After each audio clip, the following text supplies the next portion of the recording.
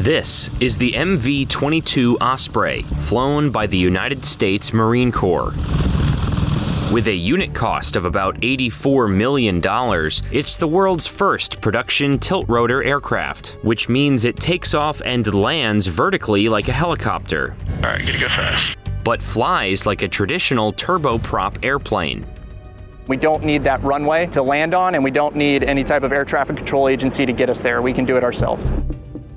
When grounded, its rotor blades fold into itself, making it small enough to travel on naval carriers. The primary role is what we call assault support. What that means is that we're good at carrying people and stuff places. When you're good to kiss off and maintain 1,500 feet over the range. Insider spent a day at Marine Corps Air Station New River in North Carolina to find out what it takes to fly the Osprey.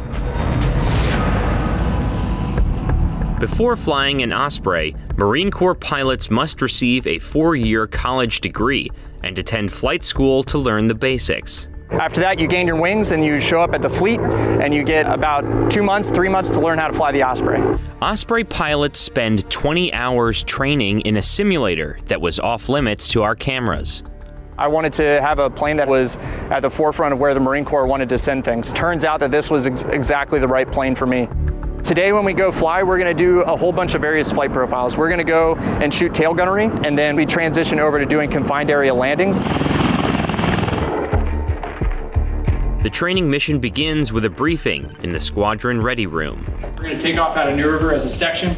For the departure, it's going to be a standard vertical takeoff to climb up to our en route altitude of 3,500 feet. Safety is one of the most important topics of any Osprey mission briefing.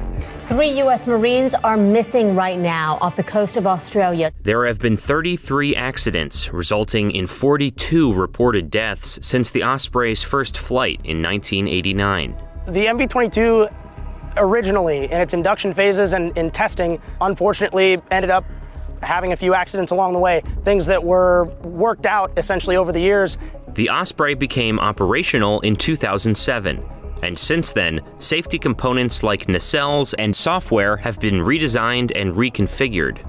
I have over 800 flight hours on this plane with 0 issues. That's in no small part to the maintenance efforts that are put forth by the Marines every day here. Crew chiefs at New River work as plane maintainers when they're not aiding on missions.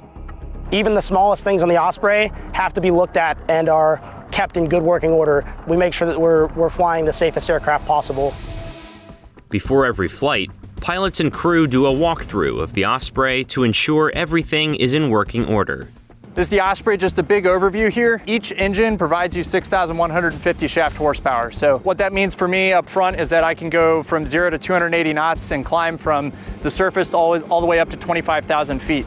This is the air-to-air refueling probe. This thing sticks out and lets me plug and refuel off of all kinds of different refueling assets and extends my range out beyond 3 hours, out to all the way my limits that I can just stay awake for.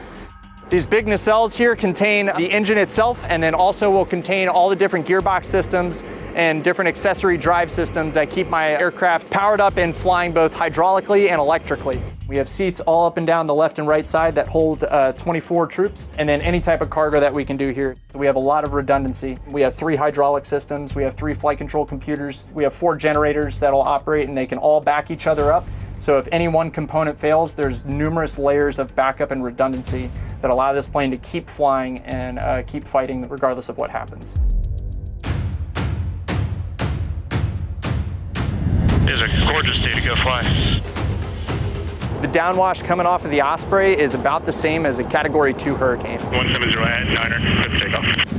Clear for takeoff, runway 19, Elvis 11 flight. Takeoff begins with the rotors in the vertical position lifting the plane off the ground. After reaching the desired altitude, pilots convert the aircraft to airplane mode. I have what's called a thumb wheel. On the throttle, there is a little knob that I just move with my thumb. It's as easy as this. It takes little to no effort from me.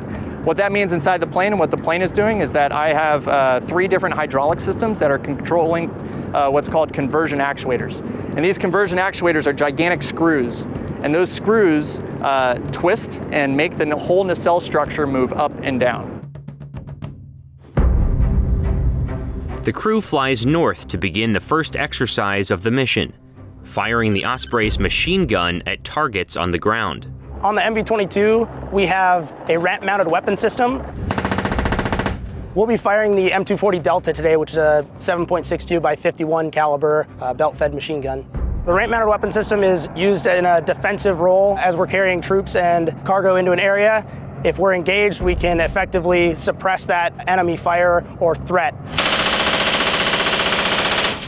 The standard 4-person Osprey crew consists of 2 pilots and 2 crew chiefs. So I'll be leading the aircraft through the flight profile. Control level came back up. We're gonna go ahead and try going fast again. I serve as the link between the pilots and the back of the plane. That's between our cargo, anyone we're carrying. I shoot the gun, you name it. I suggest converting to see if we can get some of that back. Yep, 1 second. Copy.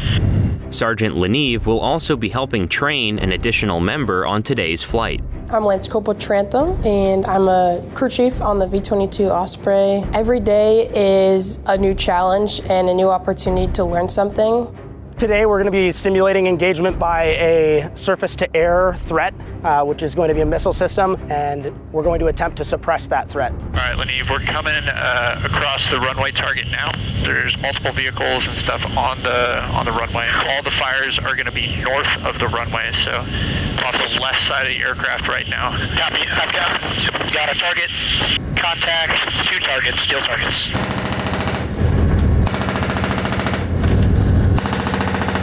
Crew chiefs train to aim and fire the M240 Delta using the plane's forward momentum.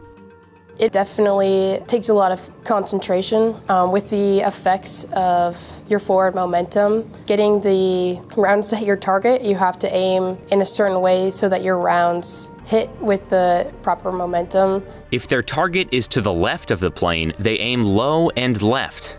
If they shoot off the right side of the plane, they aim high and right. We're going to basically be looking for good impacts on the target. In the training mission's second phase, the crew flies over a field to practice landing in a confined area without a runway. So we'll do what we call tactical straight-ins, where we go from airplane mode, going 240 knots and bringing it all the way to a hover inside the zone. So it's going to take us from this en route airplane, and then the computer and the software, the automation is going to fly the plane all the way along a course of flight and bring us into a hover over a specific landing point. So it's pretty cool. Forward thrust comes off the propellers. That generates lift over the wing, just like any traditional fixed-wing aircraft. Then, pilots redirect that thrust by converting into helicopter mode. We start shifting that lift vector backwards to slow ourselves down, or forward to accelerate ourselves, and we go from there. After completing confined area landings and takeoffs, the focus shifts to the third exercise of the mission: training crew chiefs how to measure the plane's distance to the ground with just their eyes. Good, guys. Traffic start 10 o'clock. High, no factor. They have to calibrate their eyes to give accurate distance calls to the deck, and that's a challenge, and it changes based on what you're expecting to see. Less than 50. 40. Copy, all right. 30 clear to land.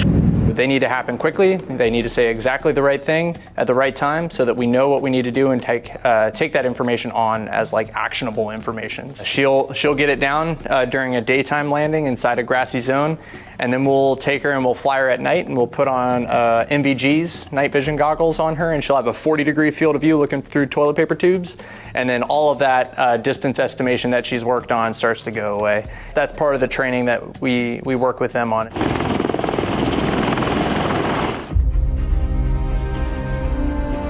Flying the Osprey for the Marine Corps has meant to me that I can be operationally employed in a very wide range of mission profiles. As we shift over to the Pacific Theater, what we're dealing with are longer transits over water without land bases for us to operate from. The Osprey is also used to provide humanitarian aid. Personally, I've done hurricane relief operations in Puerto Rico, and I've been able to deliver food and water to people that have needed it. We were able to land in zones, baseball fields all across the island. The people were writing help in their yards and stones and trash to get the Ospreys to come in and land, and we were able to bring food and water and medical supplies all over the island. Today was great. It was a good flight. A lot of the future operation concepts of the Marine Corps are going to focus on the Osprey, doing more of what it does and doing it better.